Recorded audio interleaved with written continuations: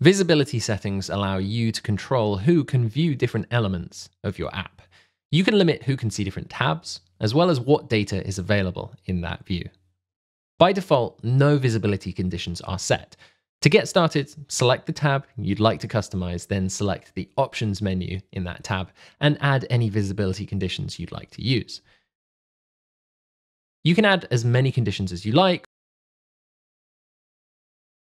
or delete conditions that you no longer want to use.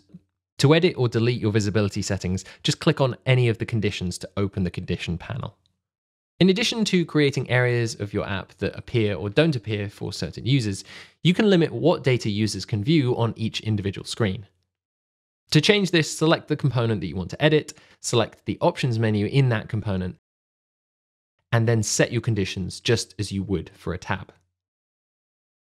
With the View as User tool, you can then test your visibility conditions and preview what specific users can see. Or you can check what, if anything, is public or viewable by anyone.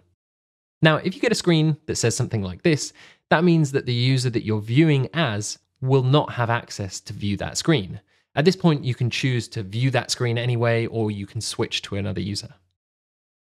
It's important to note that while visibility conditions control what data your app displays, they do not control what data is literally in your app for people to access. To do that, make sure you leverage the security features outlined in our Security Center.